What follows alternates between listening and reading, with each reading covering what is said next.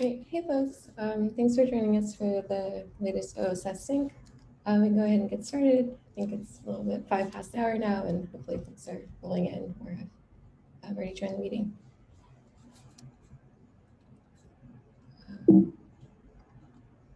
Great. So, hey, George, can you hear me okay? Okay, awesome. Thanks for confirming. Great. So for today's sync, we'll go over a few community highlights, upcoming roadmap, and then we'll have a demo from folks over at Spotify. So some things that have been brewing in the Flyte community over the last couple of weeks. So I don't know if everyone saw, but we officially announced Union.ai coming out of stealth.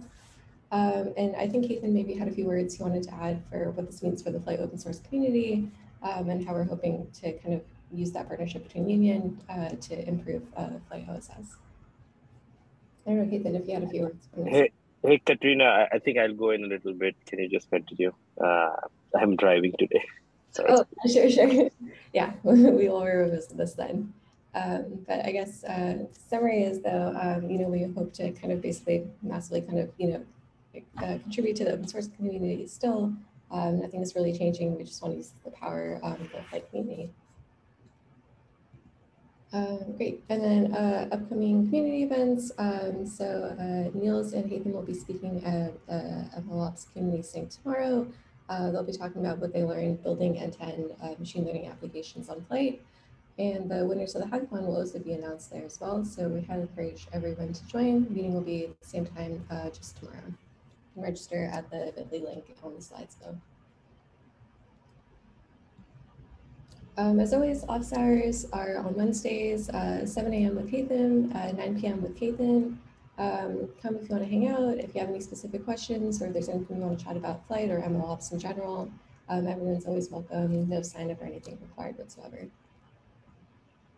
And then as a reminder, we have our sync again in 2 weeks. This time we'll also be chatting a bit about microlearn, which is an exciting new library built on top of Flyte. And we will also be demoing Flyte as well. We mentioned this at the last sync, but we're working hard on releasing Flyte 1.0, and that should be imminent.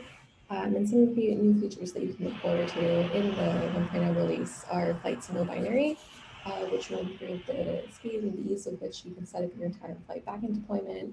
It'll make it really easy to contribute to Flyte as well too, and test out your contributions. And it takes a minute and a half to start up, so we're really excited to kind of improve the getting started experience with single binary. 1.0 will also include script mode, which is a single command in Flyte, which you can use to register and run your workflows whenever you don't necessarily need to rebuild your image. This kind of takes out a lot of the mumbling with Flyte serialize and Flyte CTF register. It'll just be one single command, and it's super slick and easy to use. On top of that, we have a lot of UI improvements that will also be bundled in this release. This includes project dashboard with an overview of all your project level settings, recent executions. On top of that, improved math task reporting and dynamic task rendering as well too. So a lot to look forward to. And like we said, we're hoping on getting this release out very, very soon. And just a preview of what exactly is in that release. So I mentioned this Flyte kind of script mode. So not a particularly thrilling screenshot, but we'll have a more elaborate demo in the next couple of weeks. As you can see here, you have this one Flyte run command. It's all you need in order to run any workflow defined anywhere within your code base.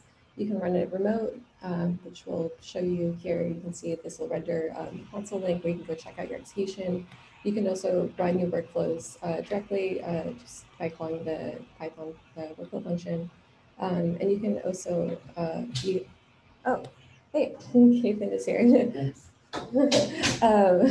And it comes fully loaded out of box with support for inputs, discovering workflows.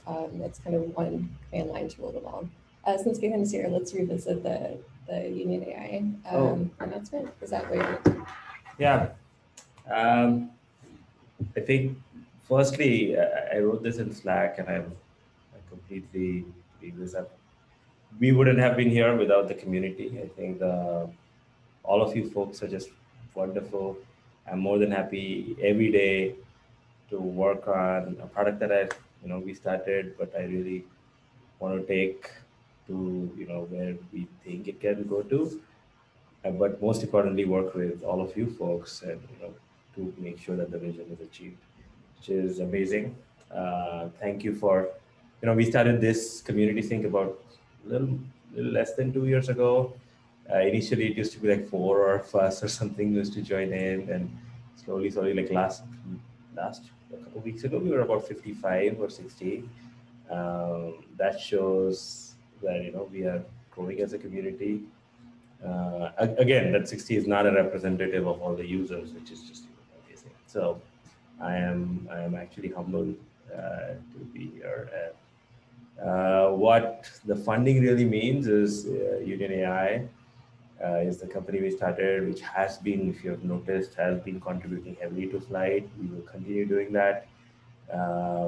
Yes, we are working on a commercial version, but I would highly recommend that you guys read a blog that I wrote up on Union.ai.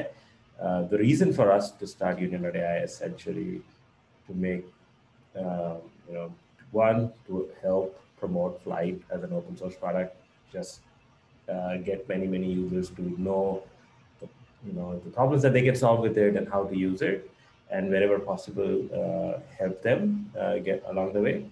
But also, there are some cases in which we found over the last couple of years is that there are teams that do not have big infrastructure teams as they're supporting them. And so we want these teams also to get advantages from Flyte, and as well as get onboarded fairly quickly. That's one of the reasons why we started Union.ai, the commercial offering, where the goal is that we become the infrastructure partners for teams that do not have them.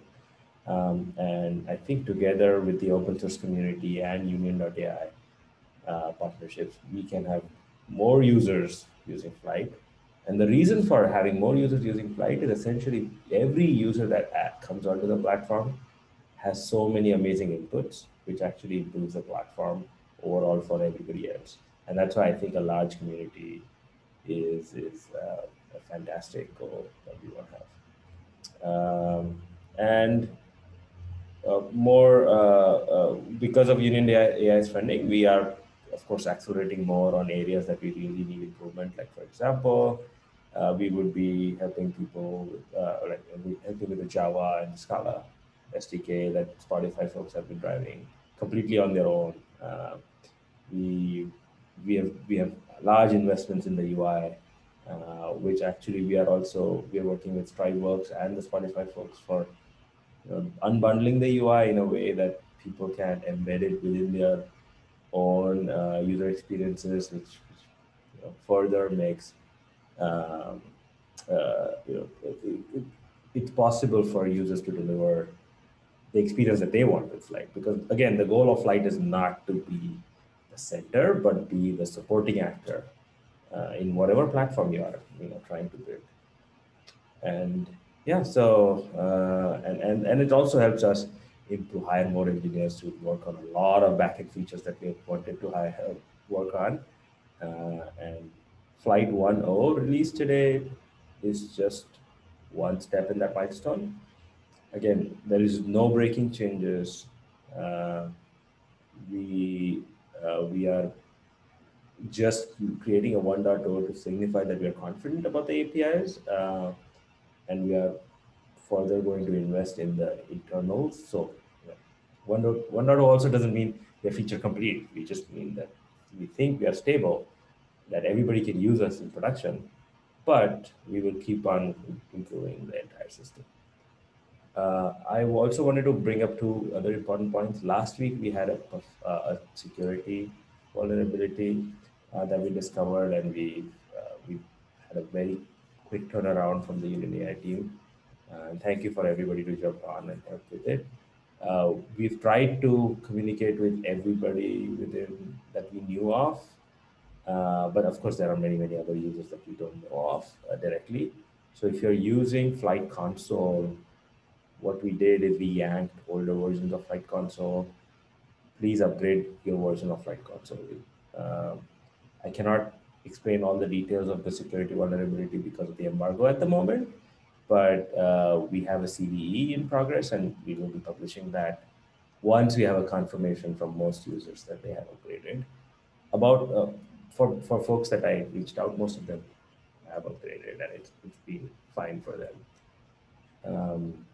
Yeah, and another point about office hours that we actually were talking yesterday. We do an office hours in the morning and in the evening on Wednesdays. That's tomorrow.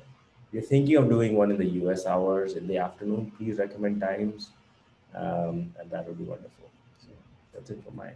And thank you again for joining. Yeah, thanks, Ketan.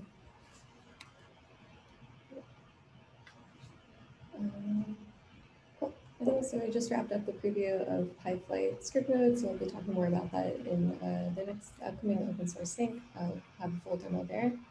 And that wraps up all the updates for today. So I'll hand it over to Nelson and Marcus. We'll talk about how we're doing Flyte at Spotify.